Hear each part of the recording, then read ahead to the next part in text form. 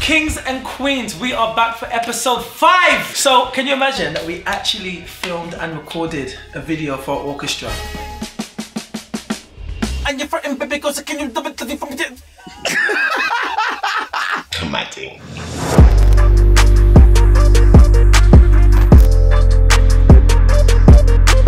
Alright guys, so as a company, man, we create loads of bespoke and one-off pieces. This is it. We decided that we wanted to basically bring in a massive team of incredible artists, musicians it is that we know to create our orchestra, man. You know when you having that idea and it's like, okay, yeah, we're gonna do that. Yeah. When you look at all the things that we had to do in order to get it done, can we get it up here somewhere? Change! Alright guys, so the first one who can spot the difference, yeah, to everything that's different from this frame to the last, gets a free ticket to the world tour! As you would have seen in the last episode, we do events around the world and we wanted to put together the biggest project it is that represents us authentically. So we started selecting the songs it is for it, right? Shout out to Max Barnes Davey, yeah. And the rest of the team, Nate, Marcus, E-Man, Nash, yeah. All the boys came through. Justin Central, just at Cafe de Paris, on the way to a band recording now. Here we go.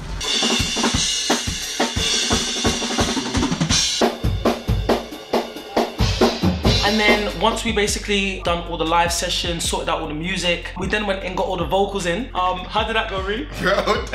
Like, you know, so I basically vocal produced it, yeah? And I was basically putting on the guides. You know when you're here struggling and you're frightened, baby, because can you do it to the Ahora vengo, Mama Chula. And while we're doing that, can we then show Rebecca's? If you know the vocal production that I've done for this girl, she is killing. Now listen to the simple part. Listen to the simple part she can't do. I got this. Suck it to me, suck it to me, suck it to me, suck it to me, suck it to me, suck it to me, suck it to me, suck it to me. I'm in the booth with girl like Stone. 2 times, 7 times. What y'all trying to do? What you trying to do? 24-karat magic in the air. So guys, that was the recording process. It was lit.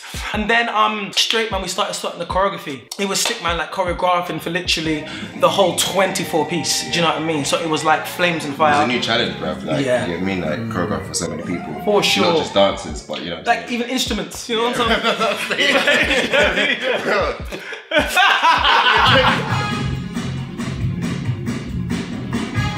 So, for the rehearsals now, yeah? So we knew the spacing. Heshima thought it was a clever idea to get some tape, and so we masked out the area. I went to the venue, I took measurements, right, and then I taped down the exact measurements, which is the performance area we're gonna have on the day. For sure. But then what it was is that obviously taking up the tape now, take up the whole of the floor with the tape. I'm about to assemble my masterpiece, man. You see this is all the foolishness that you don't see, yeah, when you're out here trying to create magic. Look at this. You know how much extra work this is now? Look, now if I try and get this, and these scissors are safety ones, so look, I might have to try to dig. Look pan this, look pan me up. Sorry guys, this is ridiculous. Look at what time we're leaving rehearsal. That's utter foolishness. Yeah, I really enjoyed being a part of the whole entire production. Definitely had a blast. I love choreo.